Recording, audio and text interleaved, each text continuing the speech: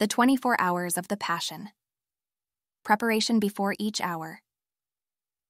O my Lord Jesus Christ, prostrate in your divine presence, I implore your most loving heart to admit me to the sorrowful meditation of the 24 hours in which for love of us you wanted to suffer so much, in your adorable body and in your most holy soul unto death on the cross.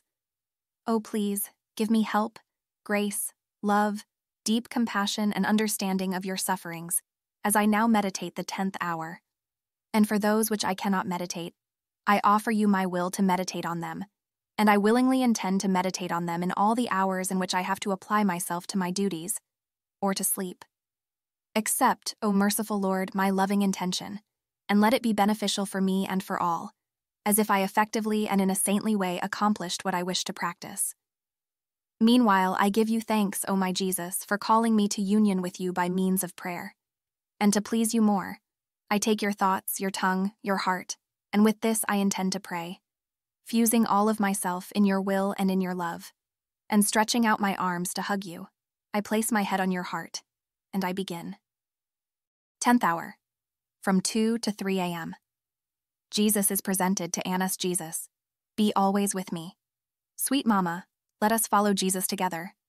My Jesus, divine sentry, watching over me in your heart, and not wanting to remain alone without me, you wake me up and let me be present with you in the house of Annas.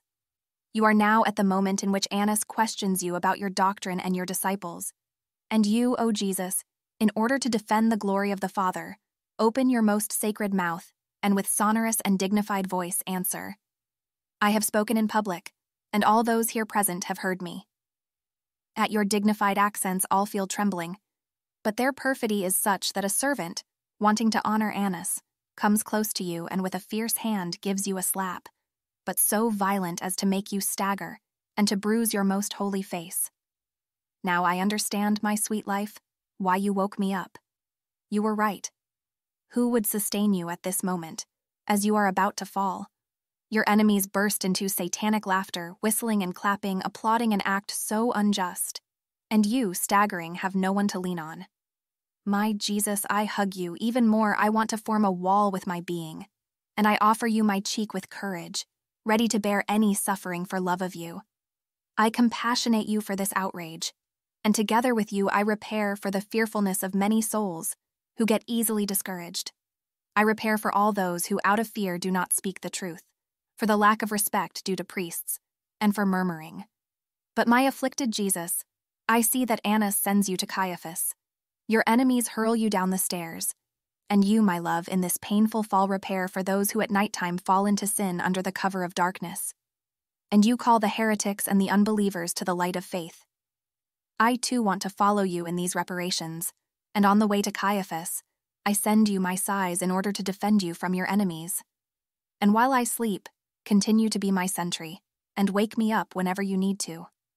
Give me your kiss and your blessing, and I kiss your heart, and in it I continue my sleep. Thanksgiving after each hour.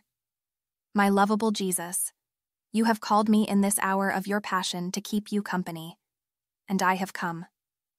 I seemed to hear you praying, repairing and suffering, in anguish and sorrow, pleading for the salvation of souls in the most touching and eloquent voices.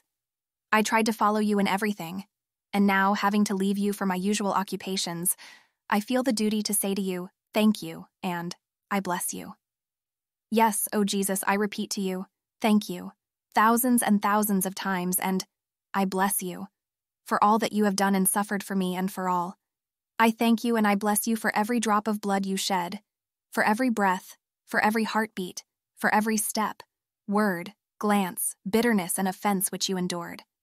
In everything, O my Jesus, I intend to seal you with a thank you, and an I bless you. Please, O Jesus, let my whole being send you a continuous flow of thanks and blessings, so as to draw upon me and upon everyone the flow of your blessings and thanks. Oh, please, O Jesus, press me to your heart and with your most holy hand seal every particle of my being with your I bless you, so that nothing other than a continuous hymn to you may come from me.